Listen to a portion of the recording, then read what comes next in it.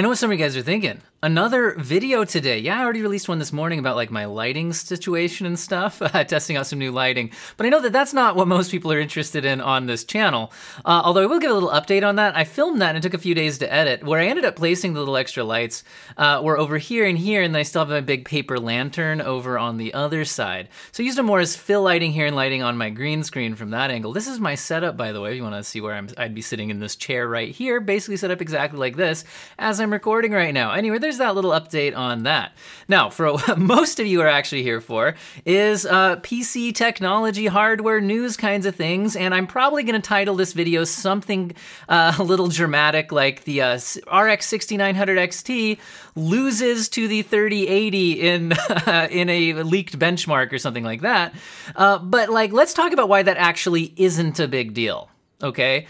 Okay, so here's what's going on. There's an Ashes of the Singularity benchmark website, right? So Ashes of the Singularity is a game. So this is a gaming benchmark. But what people need to understand about this is it's primarily CPU bound when you get to these higher level graphics cards. So this is primarily CPU bound, which is why I don't think it matters at all that the 6900 XT is slightly losing to a 3080 or a 3090 in this benchmark.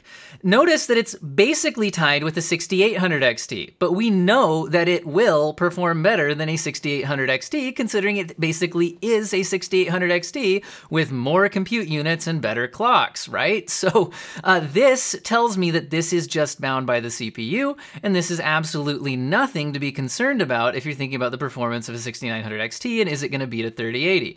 I'm sure there will be games where the 3080 beats it because there are games that are favored by NVIDIA. We know that, right? That's just a thing. But there's definitely going to be games where the 6900 XT is stomping all over a 3080 and even a 3090. And again, don't panic. If you're thinking about like, is this card going to do well, whatever, don't let somebody else like spoil this and, you know, or my clickbaity title if I end up going with that. It's fine, guys. This is bound by the CPU. Don't even worry about it. Anyway, if you want the details on the system this was tested on and everything like that, you could take a look here. Blah, blah, blah, blah, blah, blah, blah, blah. All right, so there's the details. Now again, I never want to act like I'm creating this content if I didn't. I'm not stealing anybody's content here. This is from videocards.com. I didn't make these graphs, I'm just reporting on it, and I will link everything in my descriptions, as my usual subscribers are aware of, and thank you everybody who has subscribed to my channel.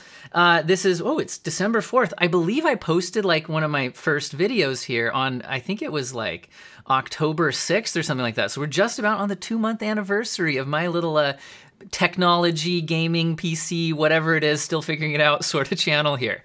All right, anyway, do we have any other interesting news since that didn't take a whole lot of time to report on?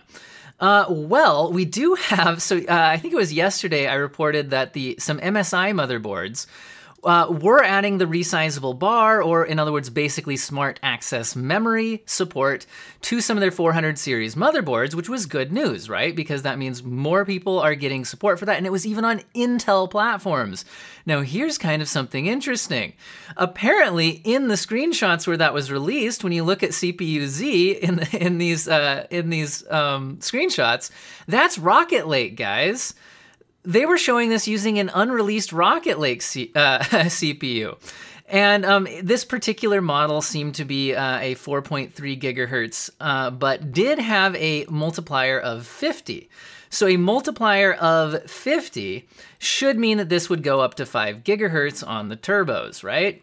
So that's kind of an interesting thing. Again, if you want to look at more of these details, there's a link to this in the description of the video. Now, speaking of Rocket Lake, and speaking of Ashes of the Singularity, we've got a theme today, guys. The theme is Ashes of the Singularity benchmark website leaks and Rocket Lake, apparently.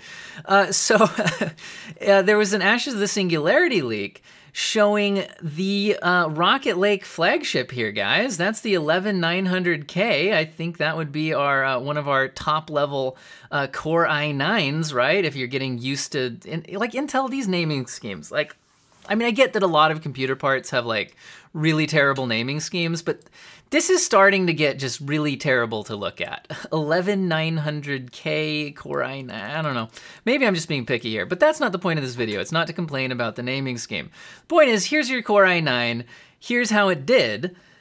Now, people have replied to this saying that, well, how does the Ryzen 9 5950X do? Because, right, it's the big news story here, right, is that AMD has recently, finally, at least tied or possibly overtaken Intel in the gaming crown on the CPUs by increasing their single-core performance quite a bit.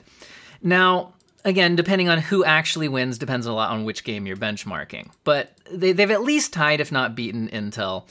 And so the question is, will Intel's next gen be able to take the crown back? Well, not according to this benchmark at least. But again, this is one particular game, and we know that different games will favor different platforms.